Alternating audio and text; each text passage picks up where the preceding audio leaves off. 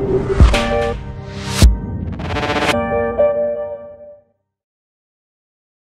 guys, it's Steve here from PVE Tuning Shed. Welcome back to another video. In this video, I am going to briefly explain how we get our OEM gauges to work with our MaxxECU. It will be cross-platformed from all the MaxxECUs, and you'll probably be able to use a similar method using your EMS of choice. If it can't do it, you've probably got to upgrade your EMS and get a proper ECU like a MaxxECU.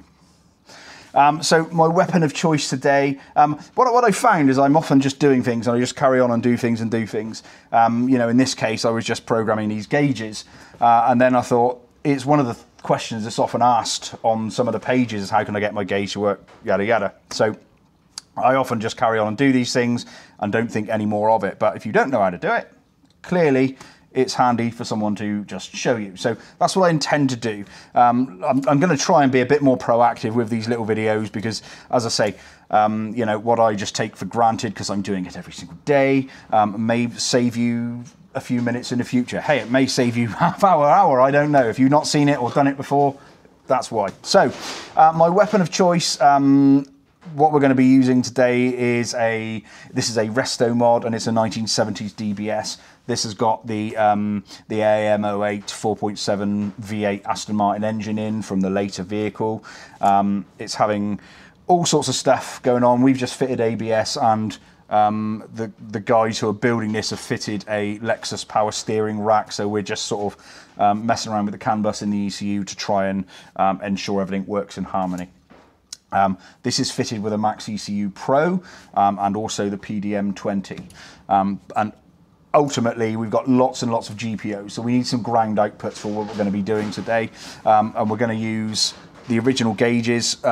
There's currently one missing here, which is the speedometer, because they're having a custom one made. So there's a big owl there for a minute, but ignore that. So we'll concentrate today on just let's do the water temperature gauge, and I will show you how you can calibrate that to work with your ECU. I find this is quite important because there should really, certainly on a modern engine, or any engine really these days, if you're going to use like a modern EMS, there only needs to be one temperature sensor, for argument's sake, one coolant temperature sensor. You don't need to have another temperature sensor. It happens quite often.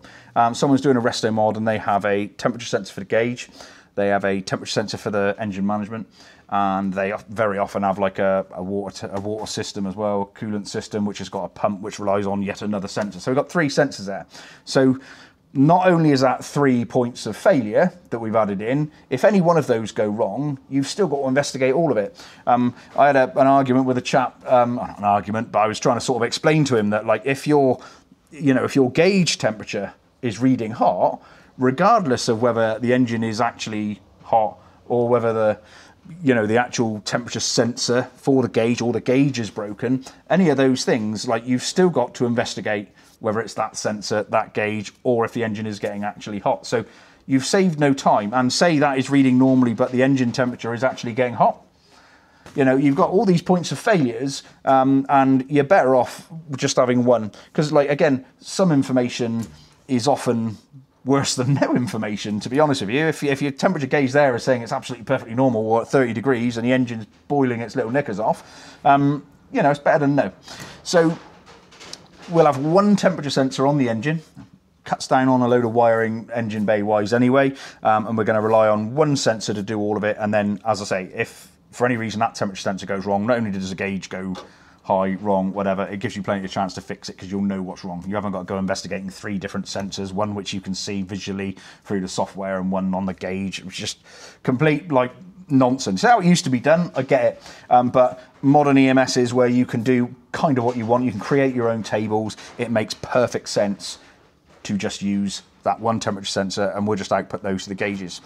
So one of the other things that we can do with MaxxECU certainly is we can add 4D. So if we've got, say we've got one gauge, one Smith's gauge, and that's just reading water temperature normally, but we do happen to have an oil temperature sensor on this engine, we can have a little button, press that button, and then that will look at oil temperature, and then the gauge will read whilst that, you know, be it a flick switch or a, you know, like a push and hold button, like a momentary switch. It will then transmit the temperature for the oil. So, you know, we get sort of more functionality through not a lot of work. So let's get the laptop down, we'll connect MTune, we'll turn the ignition on, and I will show you how this works. Right, okay, hopefully you can see the gauge there. You can see where I'm moving, because although you can't see me, I'm still pointing at things, because I'm not very good at this. Entirely unprofessional.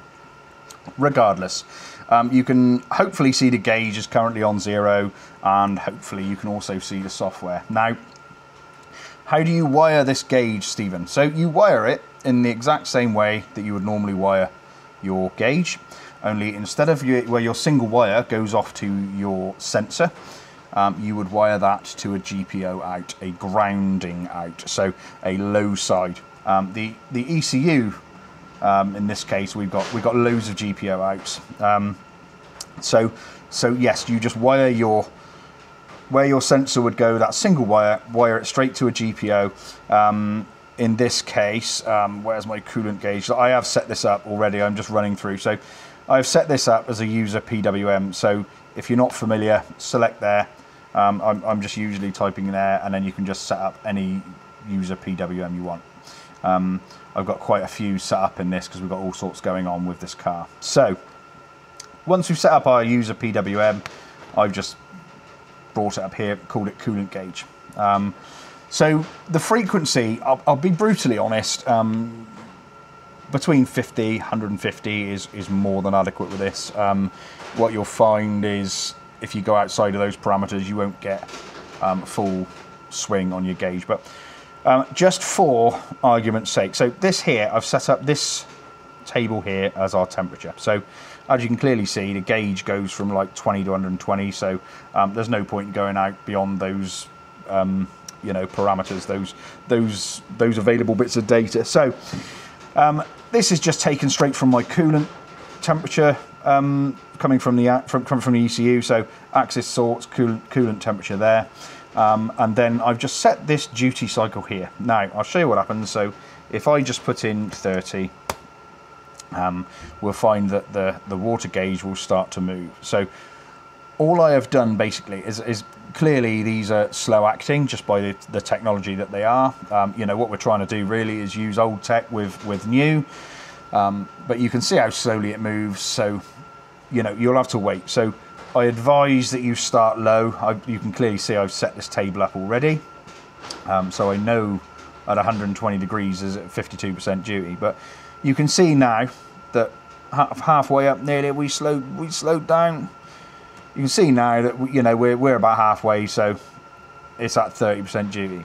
If we go all the way up, so if I just tap in 52 here. You'll see that gauge ends up spanking all the way up to the end. So ultimately what we need to do is just jot down at what temperature that's reading, and then we can just, so say at 52% that goes all the way up to 120, we know that we can put 52 there, and then we keep adjusting it. So let's have a look. So we want it to read 70, so we put in 13% duty because I've already put that there. Hopefully that will then start plummeting down to 70. Now it's going to take a while, as I say, because the gauge tech is old. Right, there we go. So back down to 13. So 70 degrees is pretty much bang on. It is very slightly up because the engine's slightly warm, so it's falling a little bit. But let's zero this out now. So all of your tables will have, in this case, the oil temperature gauge was a very slightly different duty. So you can go through your gauges. Every single one of them will, it ultimately would have depended on the type of sensor being used, how that gauge was calibrated. I have found that, a lot of the water temperature gauges, certainly the Smiths ones, are the same, but different sizes of them aren't often. So, there you go, a nice simple way of letting your ECU deal with it. And you can control all this, you can come back round and, adjust it and do whatever you want to do. So yeah, there we go. Nice, simple little video that I hope you find interesting. Right, thanks for joining us. I hope this has been useful to you. If it hasn't, at least it's sort of, giving you more insight if you're not aware into what these ECUs can be doing these days. It's a simple, really simple task ultimately, but like I say, for me, it gives you that extra bit of functionality, that extra bit of reliability out of your ECU and what you've got there. I mean, you know, as I say, you've got this highly reliable, really fast, clever bit of kit there, so it seems crazy to me not to use it. Make use of all of your outputs. Make use of all of your outputs. There you go. So, right, thanks ever so much. See you all again. Yes, please tune in again and hit the like and subscribe and all of that sort of stuff. And I will see you all again. Thanks ever so much, guys. See you soon.